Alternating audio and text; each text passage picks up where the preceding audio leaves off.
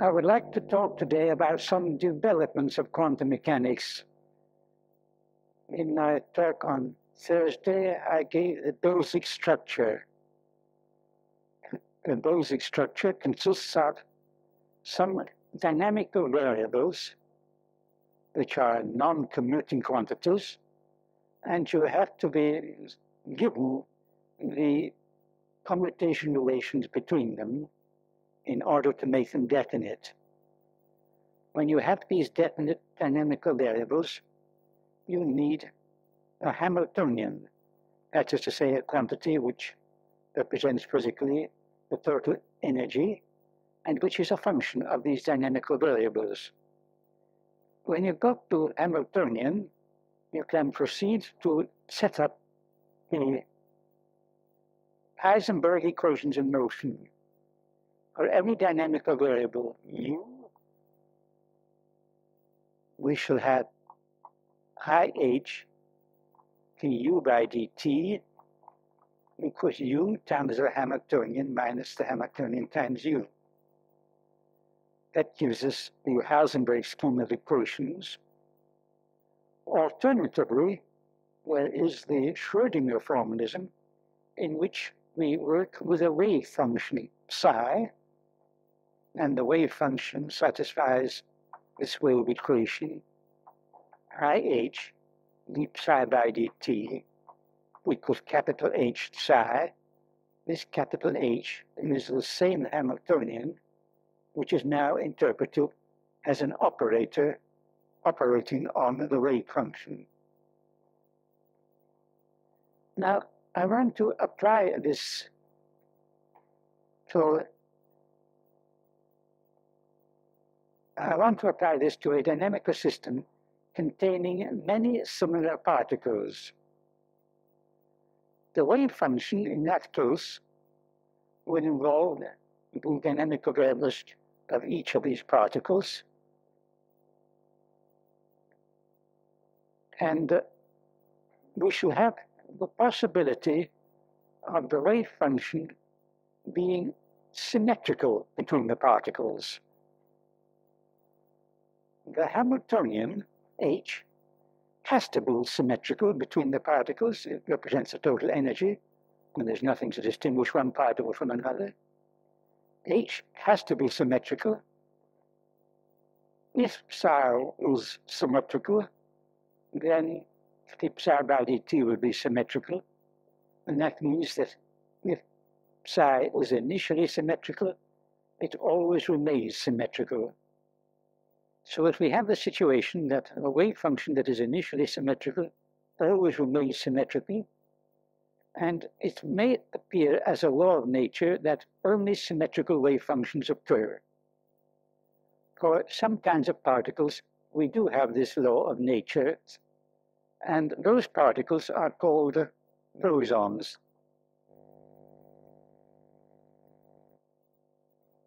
They follow a different kind of statistics from classical statistics, statistics that was first worked out by Bose. With this statistics, one sees that the photons have to satisfy this statistics, because the statistics then leads to Planck's law for black-body radiation. So that we can assert that photons, light quanta, are bosons. Now, we have psi, our wave function, the function of the dynamical variables of the different particles. Let's say Q1, the first particle, Q2, the second, and so on. This Q is a single letter which denotes all the variables needed for describing, all the commuting variables needed for describing a state of that particle. We specify a point in the domain of this wave function by specifying all these Q's. Now, another way of specifying a wave function would be to say how many Q's have one particular value, how many Q's have a second value, how many Q's have a third value, and so on. Instead of saying the value of each individual Q, we say how many Q's have a certain value.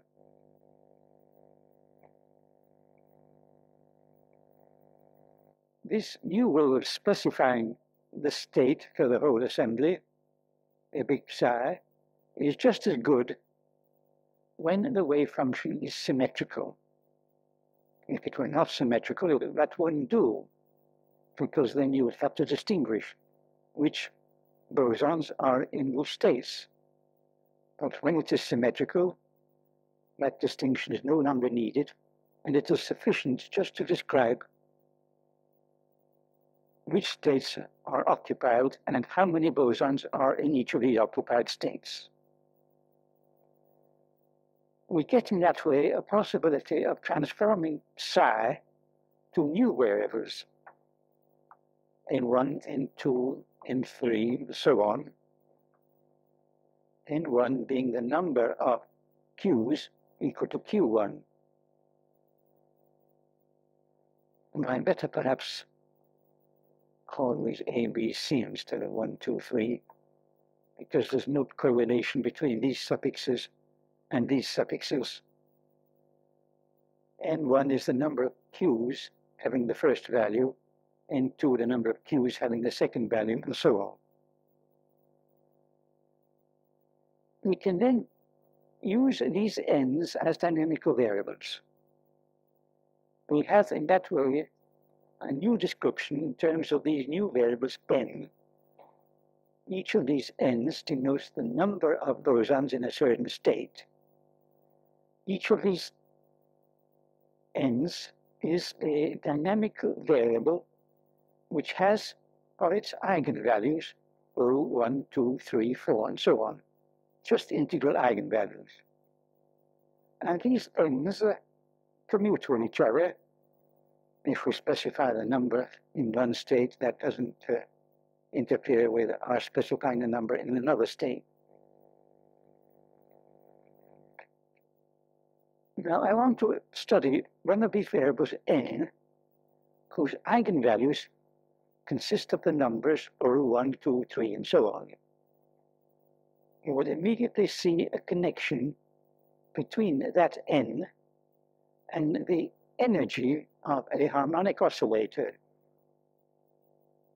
The harmonic oscillator has a set of energy levels in arithmetical progression.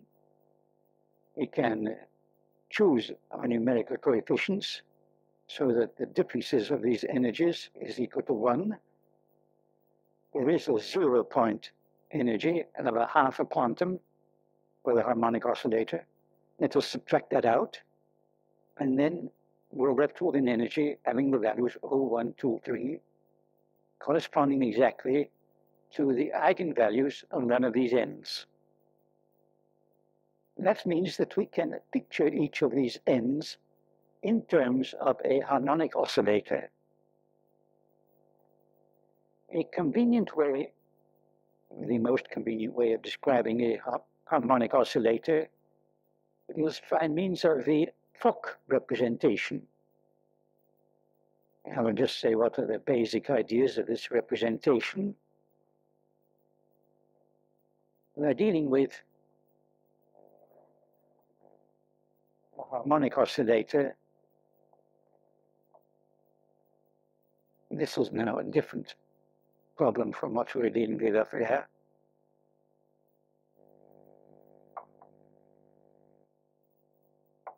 When the energy H is equal to half E squared is Q squared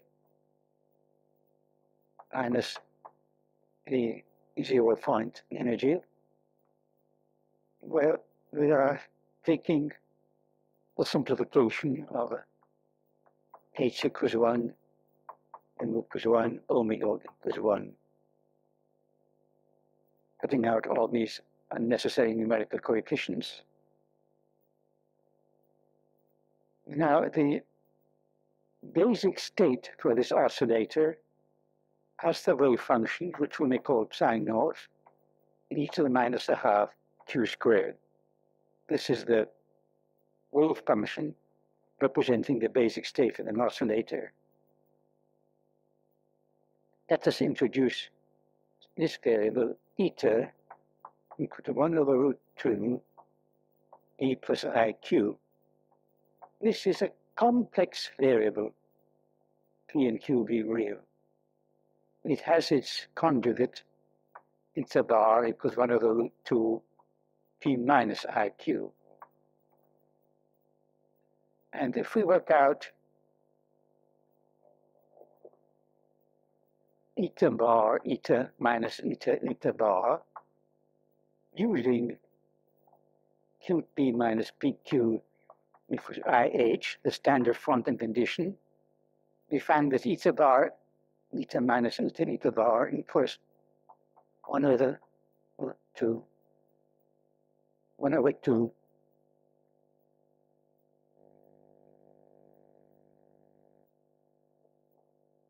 I won't work out the details. It turns out to be just equal to 1.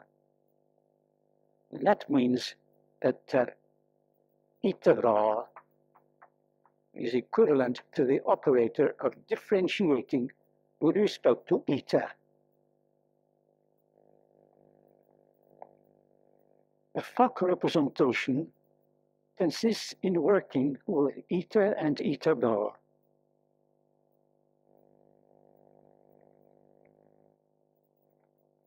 Let's total psi naught and operate on it with eta bar.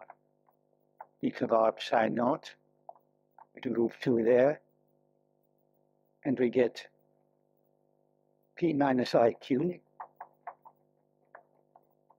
psi naught. P is equal to minus IH, or we're taking h equal to 1, so it's just minus I. Minus I. Q plus P minus I. Z by dq is Q. Psi naught equals naught. Eta bar applied to psi naught is 0. Let us consider some function of eta and eta bar expressible as a power series.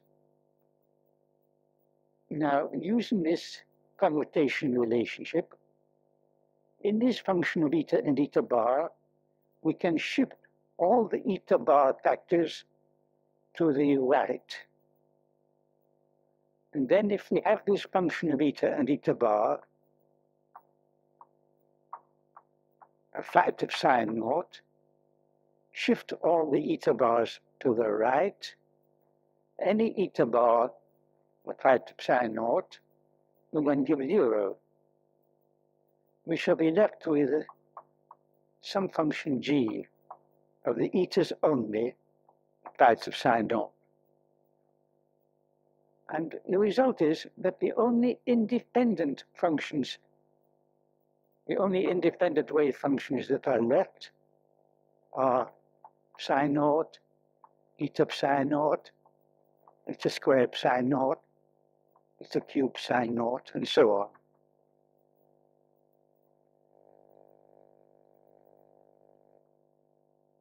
The energy H equals eta bar eta.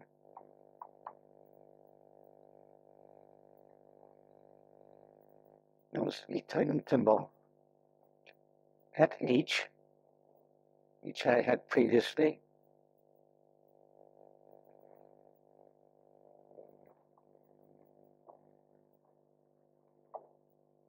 This H here just goes to eta bar.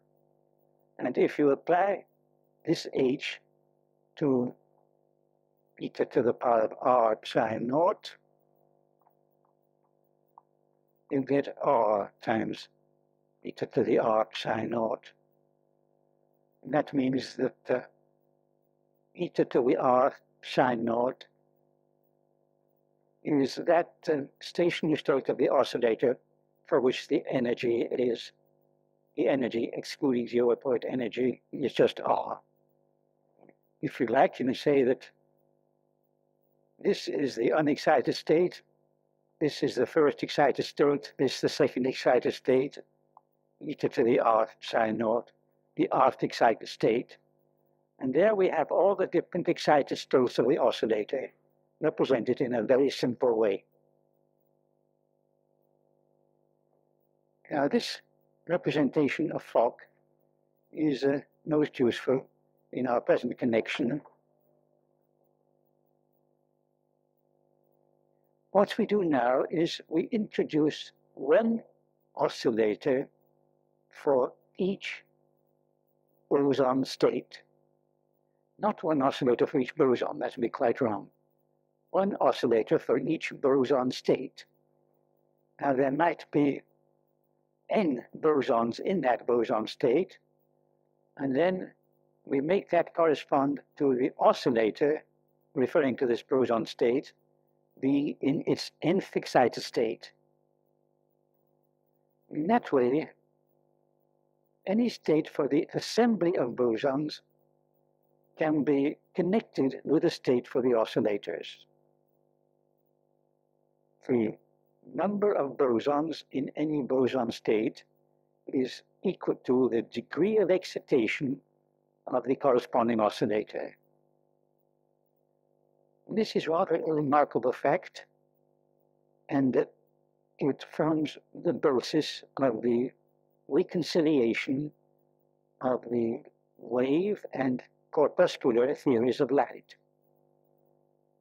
If we look upon light from the corpuscular point of view, then we have the photons, which are bosons, and they have to be handled according to this general theory of bosons. If we look upon light from the wave point of view, the different Fourier components of the waves are harmonic oscillators, and they may be handled by this Fock treatment here. We see now the connection between those two treatments, and we see that an assembly of bosons and a set of oscillators are just two mathematical descriptions for the same physical reality, so that the electromagnetic field may be considered either as a set of photons or as a set of electromagnetic waves. Those are two mathematically equivalent descriptions for the same physical reality. That is the basis of the reconciliation of the wave and corpuscular theories of light.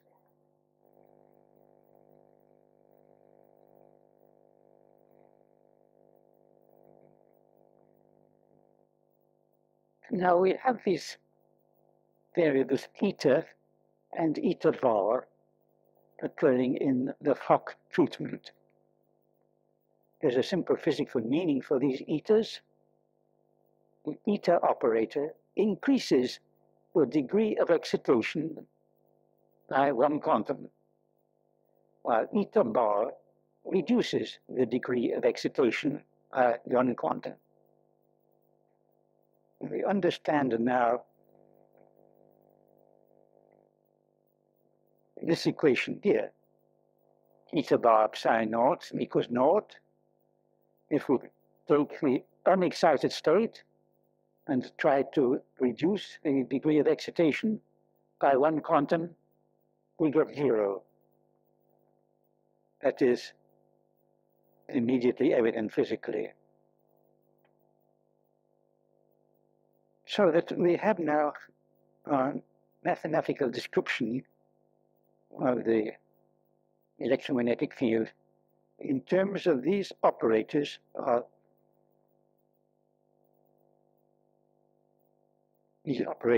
increasing or decreasing the degree of excitation by one, and that also can be described by saying they are the operators of emission and absorption of a boson. The etas are the emission operators, which increase the excitation by one, The eta bars are the absorption or destruction operators which reduce the excitation by one.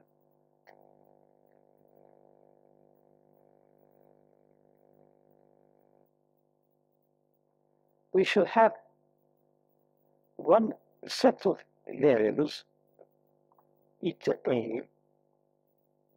A bar, one pair of variables for each boson state. What are the commutation relations between these variables? They consist of the following. Variables referring to different boson states will commute with each other. Eta A, eta B minus eta B, eta A equals naught, eta A bar, eta B bar minus eta B bar, eta A bar equals naught. The emission operators all commute, the absorption operators all commute. Eta A bar, eta B minus eta B, eta A bar is equal to 0 when A and B are different, and is equal to 1 when A and B are the same. So we put here the Kronecker delta AB. When we're dealing with the electromagnetic field, or with any assembly of bosons, we need, for the description of the system in quantum mechanics, these variables eta and eta bar satisfying these commutation relations. Now, I've been talking about an assembly of bosons. One might start off with a wave function for similar particles, which is antisymmetrical between them instead of being symmetrical. Take this psi to be angle-symmetrical. If psi is initially antisymmetrical, it remains always antisymmetrical. We have now a new possibility referring to a new kind of particle. Particles of this kind are called fermions. They are such that two of them cannot be in the same state. If that psi is antisymmetrical, then we mustn't take two of these q's equal, or we get 0. The fermions are those particles such that two of them cannot be in the same state.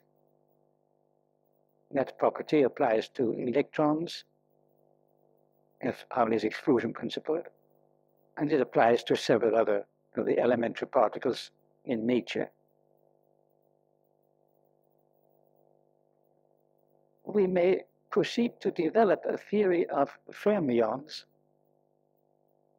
analogous to this theory of bosons, but the fermion variables will not be related in any way to harmonic oscillators. It's only the bosons that are related to harmonic oscillators. However, even in the case of the fermions, we can introduce the operators eta and eta bar, which refer to emission and absorption of a fermion, just like these refer to emission and absorption of a boson. I don't have time to go into the details of the development of this theory of fermions, but I will just show what the result is. We again have these eta and eta bar operators, and eta bar being associated with each fermion state, and etas and eta bars now satisfy different commutation relations. Instead of these equations here, which apply to bosons, we have these equations which apply to fermions. Eta A, eta B, plus eta B, eta A equals naught. Eta A bar, eta B bar, plus eta B bar, eta A bar equals naught. Eta A bar, eta B, thus eta B, eta A law equal delta A B. Just the same equations, except that we have plus signs here instead of minus signs. That is, seems to me, a very remarkable mathematical fact. I don't know what really lies behind it. There are two quite different clinical situations. Here we're dealing with particles such that any number of them can go into one state. Here we are dealing with particles such that two of them cannot be in the same state. Very different physical situations, but there is such a close parallel between the algebraic equations in the two cases. Suppose we take this first equation and put B equal to A. If we put B equal to A there, then we get the equation eta A squared equals naught. Well, that means simply that we cannot have two fermions emitted into the same state. If we try to do it, we get zero for our wave function. This is an equation which doesn't have anything corresponding to it in the boson case. The number of particles in a state, Na equal to eta A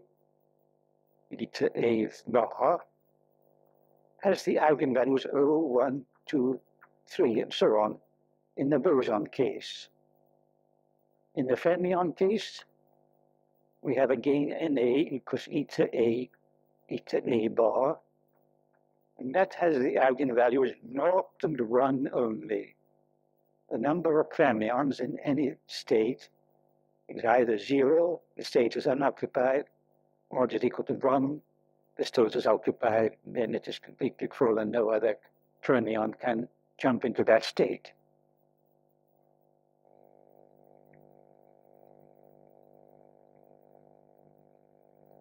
Well, these are the basic dynamical variables which are used in any quantum theory of fields.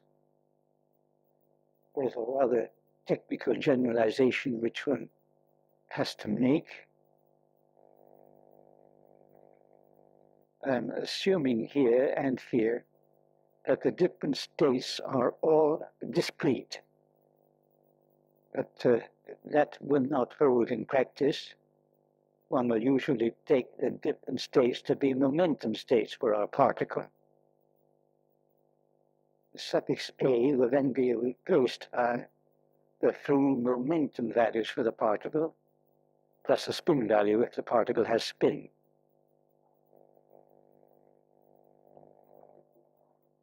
When we do that, delta AB, which we have here and here, is to be replaced by delta E1 prime minus D1 double prime, delta E2 prime minus E2 double prime, delta P3 prime minus E3 double prime.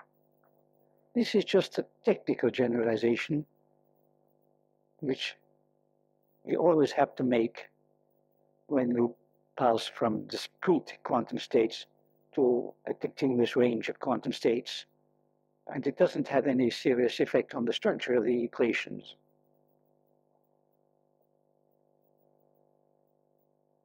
So that answers the first part of our problem of deciding what dynamical variables we are to use in describing a quantum theory field. The next question is to find the Hamiltonian. The Hamiltonian is the total energy. The Hamiltonian, in the case of the bosons, but in any case, the Hamiltonian has to be chosen so as to give correctly the equations of motion. And I would like to illustrate how that is done by taking the case of the of a field of radiation by itself. Take the electromagnetic field and suppose there were no charges present, so that we just had a field of photons. We may use as our dynamical variables the electric and magnetic fields. We have to take the dynamical variables throughout the whole of space at one particular time. That is to say, the vector E at the point x1, x2, x3, that is to say, at any point in three-dimensional space at a certain time. And this E will be a vector, so we must put in the suffix r, taking on the values 1, 2, 3, the three components of the vector. And similarly, we have H, x1, x2, x.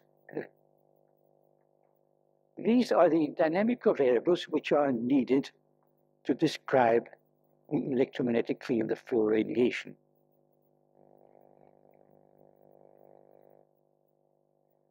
You notice that we have rather departed from a four-dimensional symmetry which we like to have in the relativistic theory. And that is inevitable when we go over to a Hamiltonian formalism. We are departing from the four-dimensional symmetry. We cannot help it. These are the E and H at a certain time.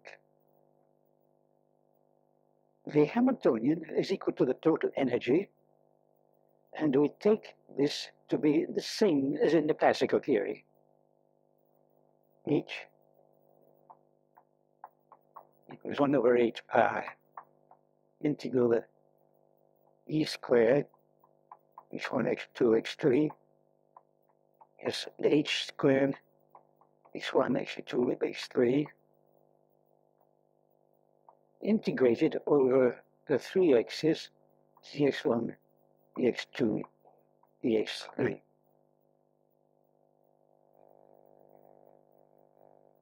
Now, what are the equations of motion for E and H? Well, we know what they are from the Maxwell theory. E by dt equals curly H. The H by dt equals minus E, that I got out minus on the right side, and the right one in the lower number there.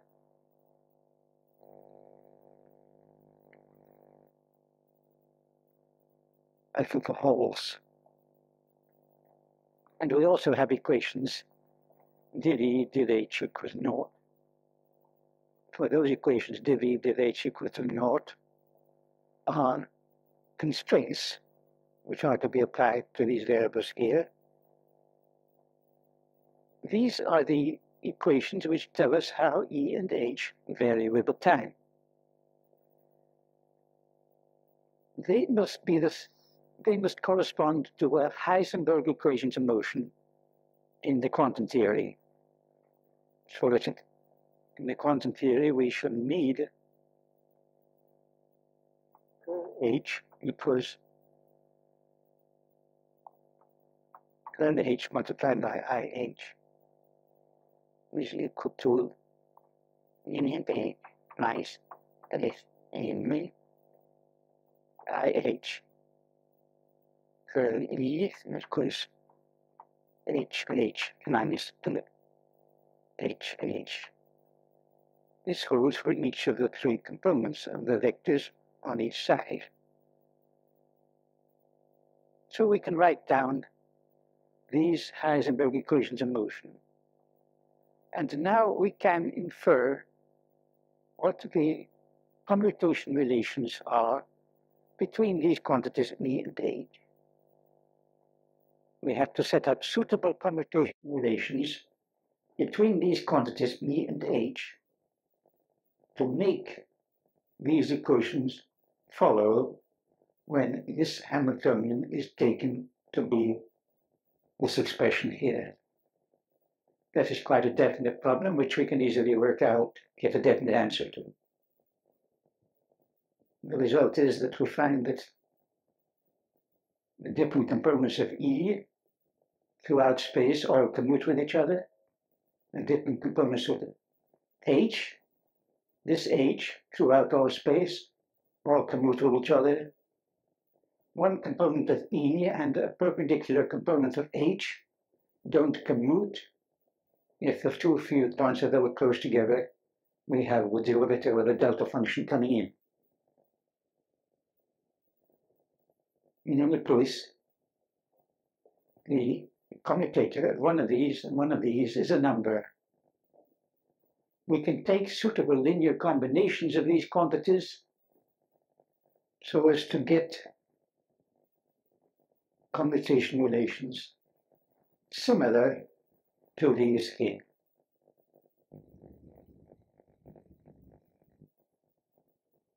The result is that we get these commutation relations describing the variables for the electromagnetic field. And we find also what we are able to introduce also the variables eta bar, referring to emission and absorption of a photon. In that way, we get a satisfactory theory for the electromagnetic field as taken over into the quantum theory.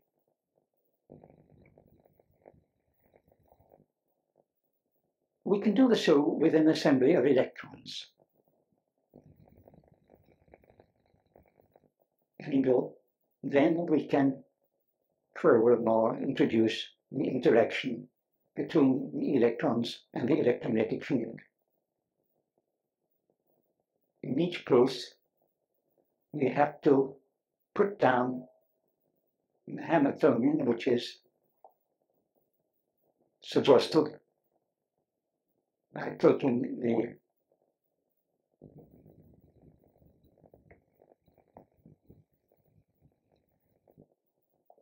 I should say in the first place for the electrons balance cells, we put down the Hamiltonian, which just represents the energy of the electrons.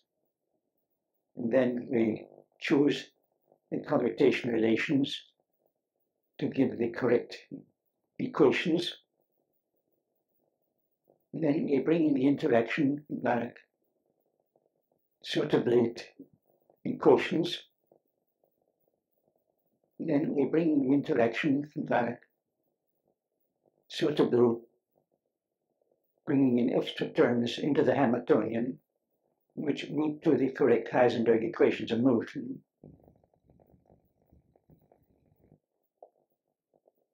The result of that is that for an assembly of electrons and positons which go with them,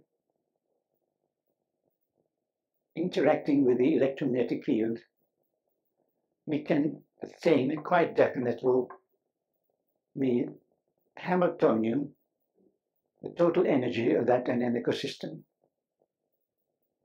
This Hamiltonian will consist of some terms which represent the energies of the particles by themselves, plus some terms which represent the interaction energy between the particles. The usual role of handling that with such a Hamiltonian is by a perturbation method, and one looks upon the interaction part of the Hamiltonian as giving rise to transitions in which some particles are emitted and some are absorbed. For each of these transitions, there is conservation of momentum, but there's not conservation of energy. Now you may wonder why there is this difference between energy and momentum. The difference arises because we were talking about the energy at one instant of time. This H applies to one instant of time and is integrated over the whole of three-dimensional space. And when we're talking about one instant of time, energies are not well defined. and the interaction energies then do not have to be conserved when a jump is made.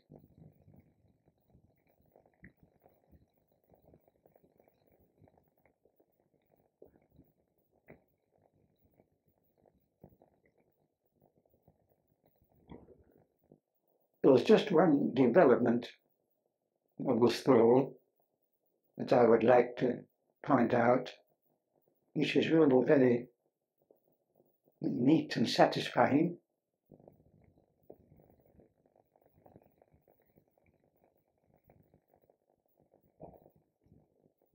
In the first place, one obtains this Hamiltonian in terms of not merely of the electromagnetic variables which I had in this discussion, but of rather more general electromagnetic variables, which include some longitudinal electromagnetic waves.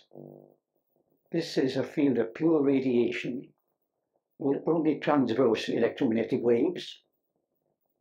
So long as you're dealing only with transverse electromagnetic waves, you cannot bring in the Coulomb interactions between particles. To bring them in, one introduces in the first place some longitudinal electromagnetic waves, but there is a mathematical transformation that one can make which results in their elimination. You would like to eliminate them because they are rather remotely connected with the experiment. And the result of this elimination is to give you some new variables for the emission and absorption of electrons. These new variables have a simple physical meaning, namely, one can suppose that the new variable eta refers to the emission of an electron together with the Coulomb field around it, not just a bare electron. We get a new theory where the electron is always accompanied by a Coulomb field around it. Whenever we hit an electron, we always emit this Coulomb field, forming a sort of dressing for the electron. And similarly, when an electron is absorbed, the Coulomb field around the electron is simultaneously absorbed. This, of course, is very sensible physically, but it means a rather bigger departure from relativistic ideas, because if you have an electron which is usually moving like this, the Coulomb field around it at one instant is spherically symmetrical. And it is this spherically symmetrical Coulomb field which has to be emitted together with the electron. When we make this transformation, the transformation which results in eliminating the longitudinal electromagnetic waves, we get a new term appearing in the Hamiltonian, and this new term is just the Coulomb energy between all the particles. E1, E2 over the distance R1 to summed over all the electrons which happen to be existing, of the state that we are concerned with. This term appears automatically when we make this transformation of elimination of the longitudinal waves. Well, this part of quantum electrodynamics is really quite satisfactory. I've only been able to give you a brief outline of it, because there isn't much time. But still, one can fill in the details and make everything seem okay. However, when we go on to consider getting solutions of our equations, then we run into trouble. If we want to get solutions, then in the first place, one thinks of the Schrödinger equation.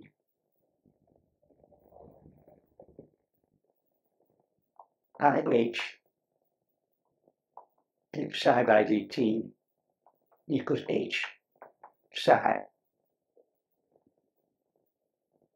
And the natural way of getting these solutions is a perturbation method, where all the interaction terms are treated as causing a perturbation. If one tries to get a solution on those lines, one starts with some definite initial state. One gets the first order correction, that's all right. Then one gets the second order correction, and one is led to integrals which are infinite. Whatever initial state one chooses, one always gets these infinite integrals appearing in the course of the solution. Now that is really very unfortunate, and I think the proper answer to say, proper conclusion to come to, is that this Schrödinger equation doesn't have any solutions. At any rate, no one has found a solution, though people have studied it for decades. I think the answer is that it just doesn't have solution. You might say, suppose we take a very simple case. Suppose we start off with a psi for which there are no particles present at all. No electrons, no positons, no photons. Then apply the perturbation methods. Well, we find that starting off with no particles, we do get particles created. Our Hamiltonian contains terms which correspond to the simultaneous creation of an electron and a positron and a photon. These three things are all created together with conservation of momentum, but without conservation of energy. The result is that our state does not remain a state of no particles. Particles get created in the first approximation, and then one goes on to the second approximation, and one finds infinities. One cannot even get a solution starting with this very simple case. Now you might say that when there are no particles present, that's a vacuum. That cannot be the case. The vacuum must be a stationary state. A vacuum must be a state with a lot of particles present, and it must correspond to some stationary solution of this Schrödinger equation. Now, no one has been able to find the solution of the Schrödinger equation which represents the vacuum. It's true that there are no solutions known of this Schrödinger equation, not even the solution which represents the vacuum. Now you might say that's a very unfortunate situation and that we cannot do anything at all with this theory. But the situation is not really as bad as that, because from the experimental point of view, we don't want to do calculations about the vacuum. There's nothing the experimenter can do which will give you any information to compare with a calculation about the vacuum. The experimenters are only concerned with departures from the vacuum.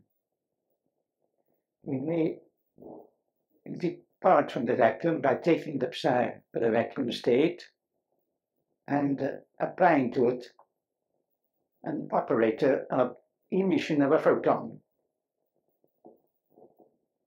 I don't mean a photon, I mean an electron, that'd be more interesting to you. Let us apply the electron emission operator to the psi for the vacuum.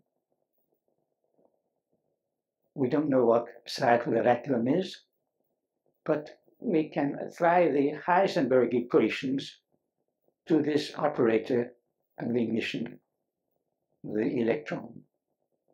And then that will tell us how this thing varies with the time.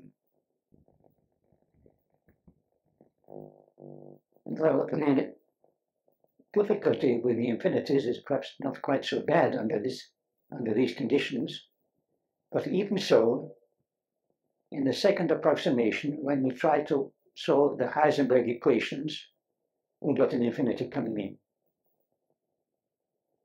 This infinity can be interpreted as an extra self-energy for the electron, which happens to be infinitely great. That leads to the idea of renormalization. People say that the mass of the electron, which one puts into the equations at the beginning, is perhaps not the same as the observed mass. And that when we take into account the interaction of the electron with the electromagnetic field, that interaction might change the mass and give a different observed mass from the original mass parameter in the equation. That's quite a reasonable physical idea if the change in the mass is small, or even if it is not small, provided it is finite. But it's very hard to attach any sense to it when the change in mass is infinitely great. It is true, though, that the infinity which one gets from trying to solve this equation is just the same nature as one would get either renormalization of the mass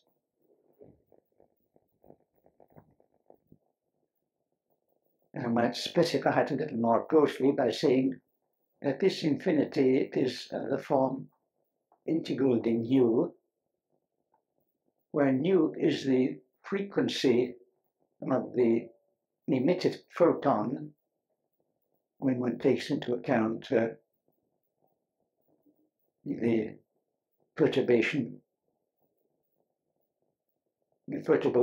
term in a Hamiltonian resulting in creation of an electron-positron pair and a photon. This nu represents the frequency of the photon, and allowing all photons up to infinity gives, of course, an infinity here. And one can trace an analogy between this infinity and the infinite rest mass of an electron. In the classical theory, the classical Lorentz theory for a point electron with a Coulomb field around it. The Coulomb field contributes an energy, and when one integrates this energy, taking the electron to be a charge concentrated at the point, one gets an infinity, which is of essentially the same nature as this one here. However, this situation is somewhat modified when one takes into account the complete electron theory, where we have positrons as well as electrons, or positrons appearing as poles in a sea of negative energy electrons. One gets a different kind of infinity when one takes this complete picture into account, and this integral gets replaced by integral 1 over ud. A logarithmic infinity. Logarithmic nu, log nu, taken with nu going to infinity. It means that this complete theory of electrons does make the infinity less severe, and that can be understood physically in this way. In this complete theory, the presence of a charge here may produce a polarization in the vacuum around it, because it tends to produce electron pairs, which will to some extent compensate for the Coulomb field produced by this original electron. And it is this compensation which makes the infinity less severe. But still, it is an infinity.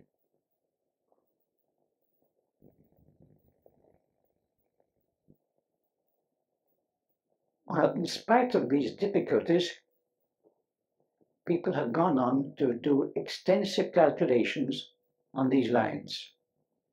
They have calculated how the energy of this electron connected with this emission operator is perfected if there is an external electric field or an external magnetic field.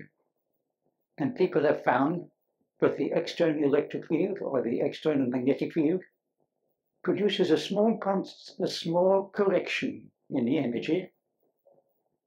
You have to subtract the infinite term in either case, and this small correction is then interpreted as giving a land shift in the case of the energy levels of hydrogen, or the extramagnetic moment of the electron, the anomalous magnetic moment. These calculations do give results in agreement with observation. Most physicists are very satisfied with that situation. They say quantum electrodynamics is a good theory. We don't need to worry about it anymore. I must say that I'm very dissatisfied with the situation, because this good theory, so-called good theory, does involve neglecting infinities which appear in your equations, neglecting infinities in an arbitrary way. And that's just not sensible mathematics. Sensible mathematics involves neglecting the quantity when it turns out to be small, not neglecting it just because it's infinitely great and you don't want it.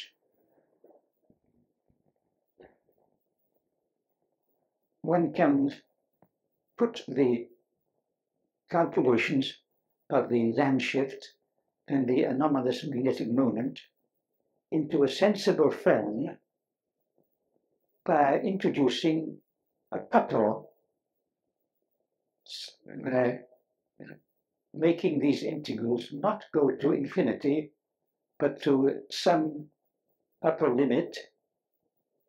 And you show that the interaction between the electron and the electromagnetic field is cut off for frequencies beyond the certain limit. One can take this cutoff frequency to correspond to an energy, let us say somewhere around 1,000 million volts. Owing to this logarithmic, going to the terms of the logarithm here, that cutoff will not give appreciably different results. So you still get effectively the same land shift, the same anomalous magnetic moment when you work with these cutoffs. However, you have a theory where the infinities are gone. You have a theory which is sensible mathematically, but the unfortunate thing then is, of course, that the relativistic invariance of the theory is small. If you have any cutoff at all, saying that u must not exceed a certain value, that is a non-relativistic condition, and it spurns the relativistic invariance of the theory. One can make electrodynamics into a sensible mathematical theory at the expense of spoiling its relativistic invariance. But I think that that is preferable to departing from the standard rules of mathematics and neglecting infinite quantities. And I feel that I disagree with most of the physicists at the present time, just on this point. I cannot tolerate departing from the standard rules of mathematics. Of course, the proper inference from this work is that the basic equations are not right. There must be some change introduced such that these infinities don't occur in the theory, so that we can carry through the solution of the equations sensibly according to the ordinary rules of mathematics without being bothered by these difficulties. That will need some very drastic change. No simple change will suffice. One can see that a simple change is wrong to do just because the Heisenberg equations in motion with this theory are also satisfactory, and they are just what you want. I feel that the new change must go just about as drastic as the passage from the Bohr order theory to the quantum mechanics. I was talking about. Yeah, we get to go clear it up.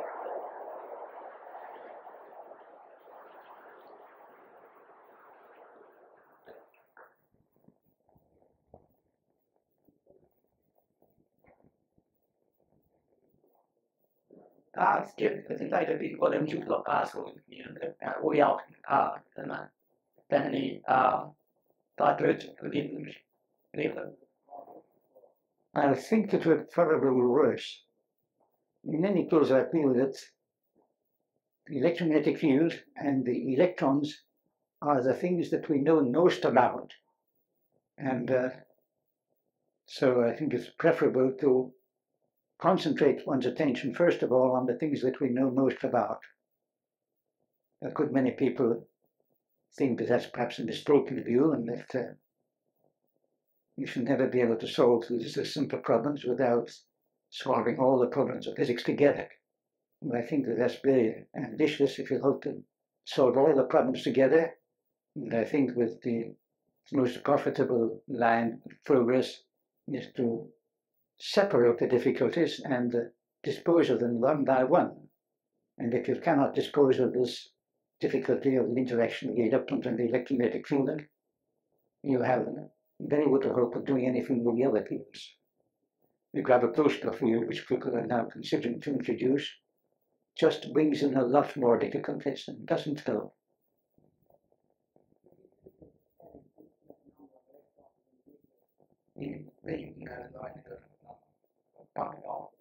You think that is not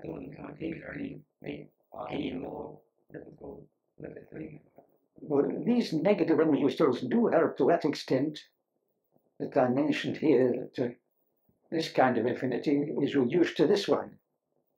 They do help, but not enough to solve the problem.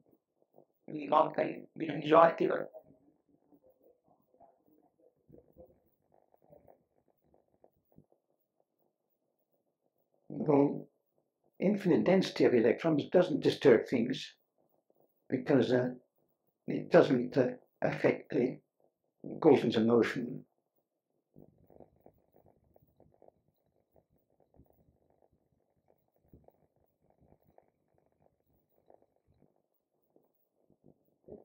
And fine art that things go big.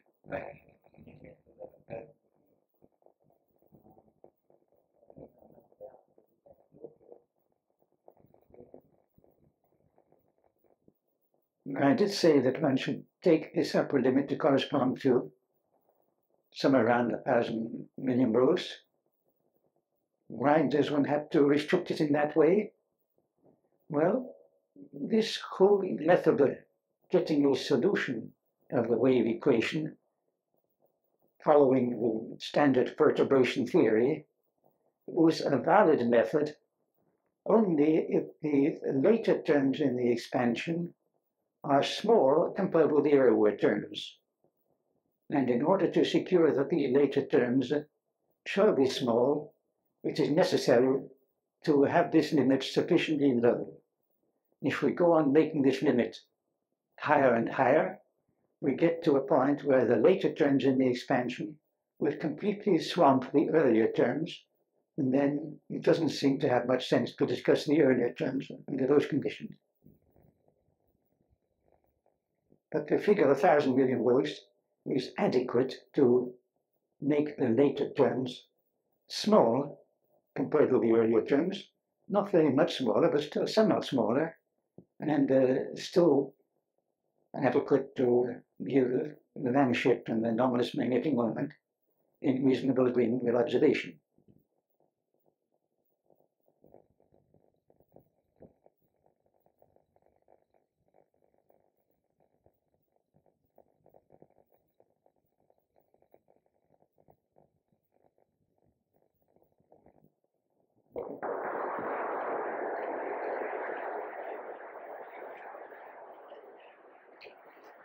fight back.